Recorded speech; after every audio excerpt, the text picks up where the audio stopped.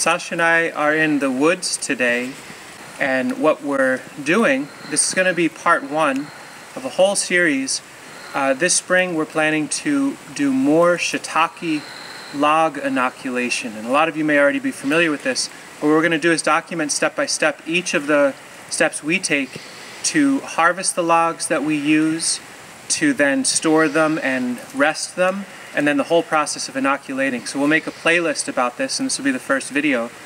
I thought I would just mention today what we're up to, which is in this 24 acres of beautiful woods. It's sugar maple dominant, and the beautiful part about doing shiitake inoculation on sugar maple or red oak or other hardwoods, it's an opportunity to go into an existing woodlot, and rather than just taking prime trees, you can mix it with a timber stand improvement. So for example, here we have two sugar maples. This is an absolutely beautiful tree.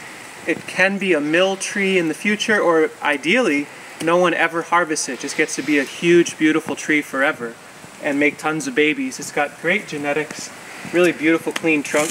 I'll quit saying beautiful if I can help it. And 2 feet to the north of it is another sugar maple that, with the competition of this overstory maple, it's really not long for this world. So unless we cut this very nice specimen out to release the little one, this one will pass away at some point.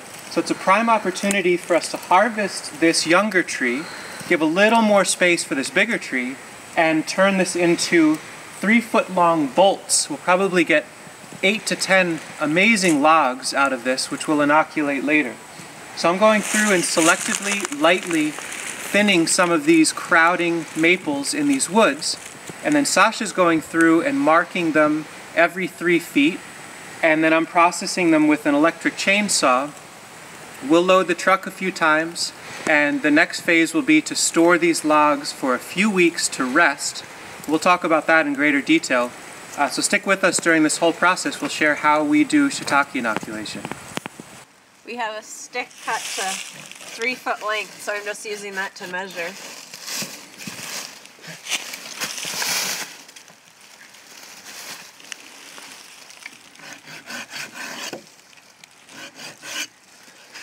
And we try to get them nice and uniform. It makes it easier to process and stack later, but it can be off by an inch or two here or there, I would hope. Are you saying I'm off? No. I'm saying I could be off when I go to cut. Yours are perfectly 36 inches. In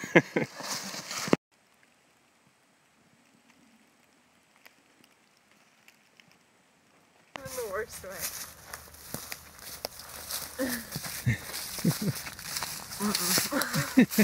I don't want that.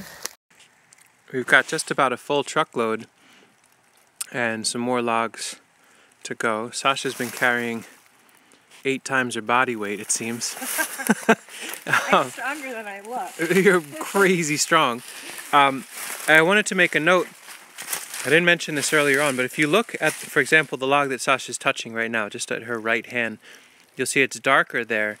There's a little bit of sap coming out of these logs. Wait, look.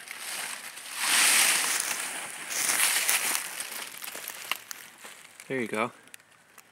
And I guess I just wanted to mention that as far as timing for harvesting logs to inoculate, the real sweet spot that I've found, or we found over time, is when the sap is just beginning to run in the species you're harvesting. So in this case, sugar maple, and here we are in mid-February. We had warm time last week.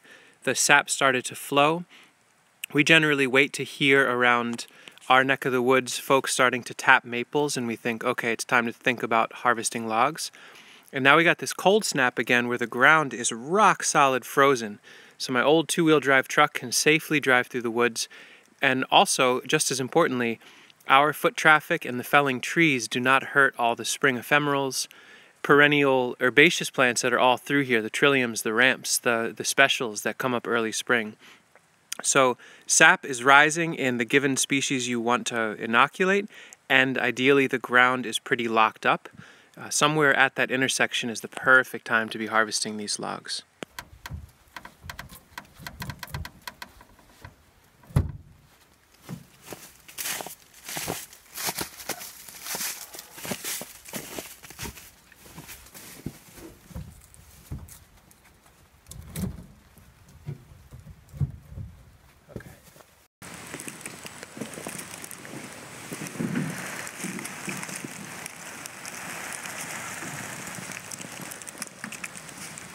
we're back home. That took, what, 3 hours?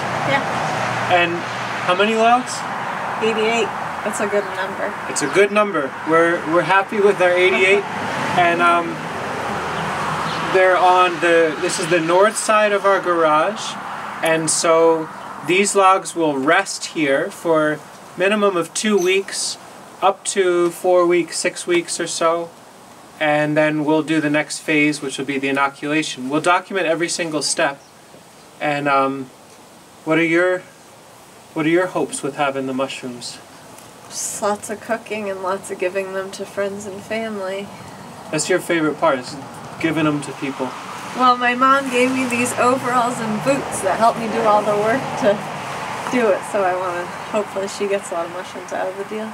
Lots of excess mushrooms to share. Rough calculation will be, from what I understand of it, the fresh weight of the logs you inoculate, 1/10 or 10% of that weight is the weight of mushrooms you can expect as a yield. Very rough guess. The weight in the truck was really significant, probably about 1,000 pounds. Let's hope for we'll end up with 100 pounds of shiitakes over the next 2 to 6 years with this. So we'll keep you in the loop on the next phase, and thanks for joining us on our process. See you later. I think